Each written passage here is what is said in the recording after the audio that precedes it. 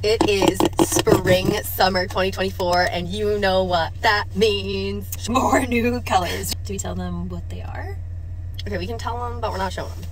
3, 2, 1. Yes. Cheers.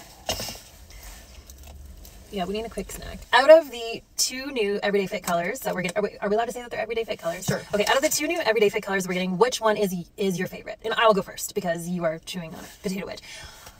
You're going to be surprised by this, I think. Okay. But I think my favorite is... Really? Yeah.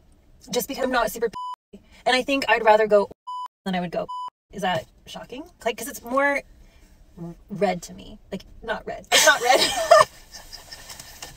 Disregard that statement.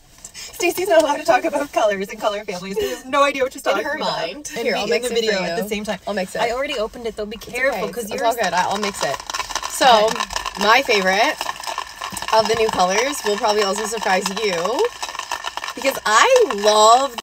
It's stunning, but it's really growing on me.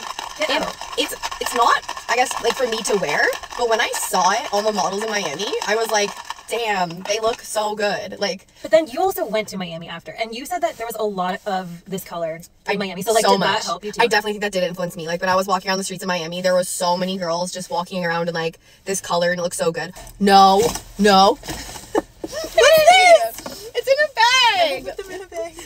So Stacey's gonna be in Dominican, so we have to launch the hat a day early. So Wednesday, April 10th. Mark your calendar. Check back.